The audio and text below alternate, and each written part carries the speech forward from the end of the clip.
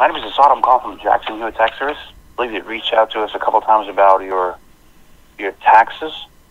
I wanted to follow up. I believe you had said that you never got your refund. Is that correct? No, I haven't gotten my refund, and I filed in March. I'm looking at from our side. It shows a deposit was made to your account on the 17th of May.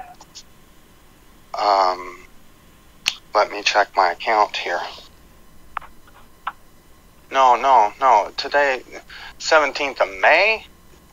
That's correct. 2 months ago. I got my state taxes, but I have not gotten my federal taxes. My guess is that...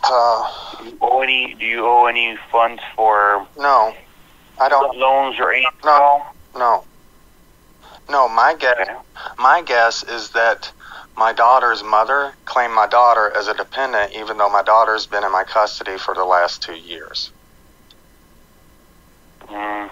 That could be a possibility, because that would decline your earned income privileges and child support privileges, and that would... Well, see, what you don't understand, there would be no child support, nothing. I don't know where you're coming up with this child supports, because, see, I'm not even on my daughter's... No.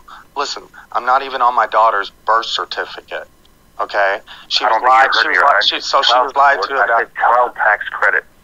Two different things. No, you said child support. You said child support. I have this call recorded, just so you know. All my calls are recorded. You can go and replay it again. Child tax credit is what I'm referring to.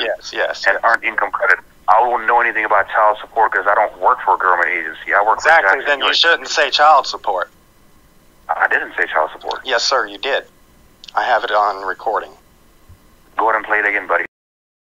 Child support privileges and child support privileges and child support privileges and child support privileges, child support privileges and child support privileges and child support privileges and child support privileges and child support privileges and child support privileges and child support privileges and child support privileges and child support privileges and child support privileges and child support privileges and child support privileges and child support privileges and child support privileges and child support privileges and child support privileges, child support privileges and child support privileges and child support privileges and child support privileges and child support privileges and child support privileges and child support privileges and child